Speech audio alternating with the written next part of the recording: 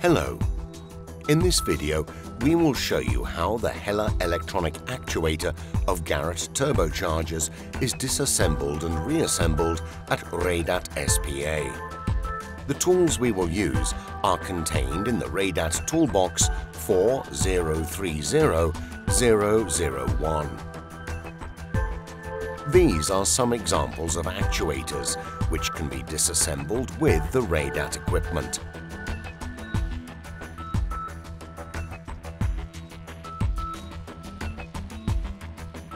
With our Gate Test 12 machine, it is possible to diagnose the actuators which need to be repaired.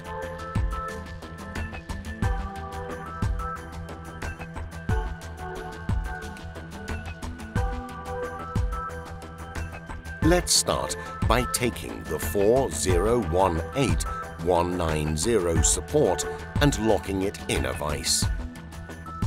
Then we secure the actuator, fastening the screws in their threaded holes.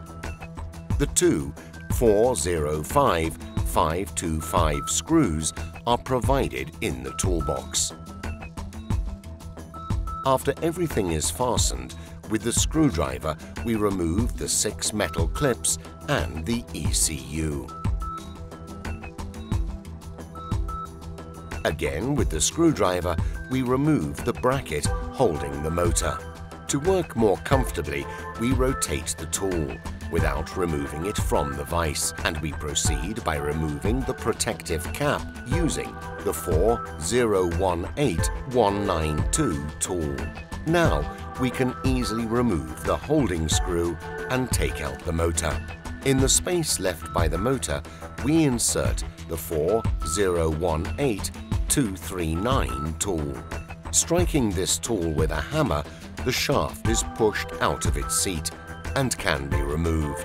We remove the broken helical gear and the regulation shims. At this point, the actuator can be removed from the support in order to be carefully cleaned, and the damaged parts can be replaced.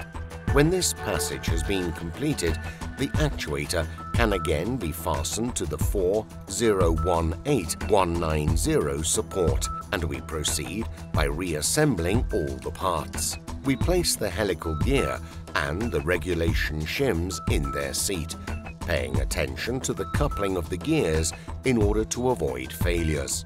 We push the shaft manually as far as we can.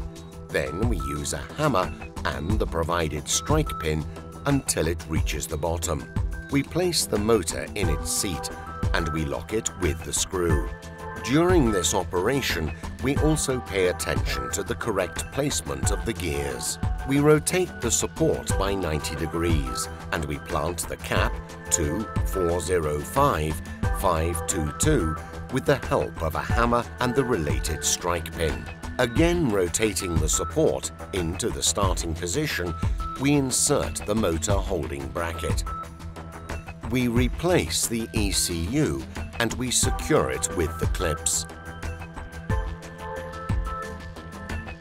Now the actuator is fully assembled and it is ready to be programmed and tested with the Readat Gate Test 12 electronic actuator tester.